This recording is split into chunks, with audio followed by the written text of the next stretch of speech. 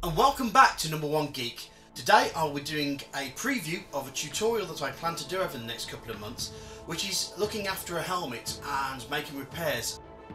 Now this is my Mandalorian helmet. It is a fiberglass helmet with cold cast resin over the top of it, and as you can see it's had a few knocks, bumps and scrapes over the years.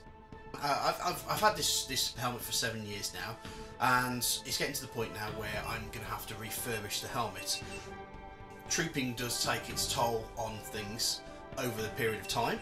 So what we're going to do here is we're going to look for the issues with this helmet today.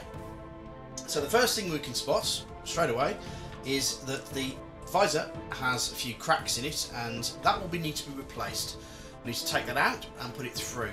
If you look just generally around the helmet, you might notice that there's an air hole that has revealed itself. Now, air holes are from the casting process. Sometimes these things happen and you can't really help it, and it's just a question of finding them and dealing with them when you finish them off. Apart from that, on the outside we seem to be okay. So if we turn the bucket over now and we have a look on the inside, as you may notice, there's some fans in there, which were put in before. Now, even though fans are great for keeping you cool, you need to also make sure that the inside of the visor here stops having sweat and water vapour from your breath fogging up the lens so you can't see what you're doing.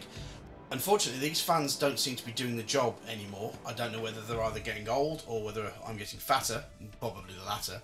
But what we're going to have to do is take out these fans and redo the electronics on the inside. If we have a look around the bucket, you can notice that there's some knocks and dents and stuff that have come out just general out of wear and tear and putting the helmet down. But the biggest worry of all, as you may notice in this corner, is this little bit here where it seems that it has started to split. Now, the good news is that because this is fiberglass, we don't have too much of a problem. We can actually just fiberglass back that and it will keep it nice and strong, and we'll just make sure that it's clamped together to make sure that it's in the position that it should be when it goes to go. So we've got a few things to do. That's about it really for this preview. I'm hoping this is going to whet your appetite, and we will have a go at it over the next coming months. So if you really want to get into this, make sure that you subscribe to the channel, because then you'll get updates. And also make sure that you like it if you think this is going to look really cool. Thank you very much for your time, and we'll see you for the next episode.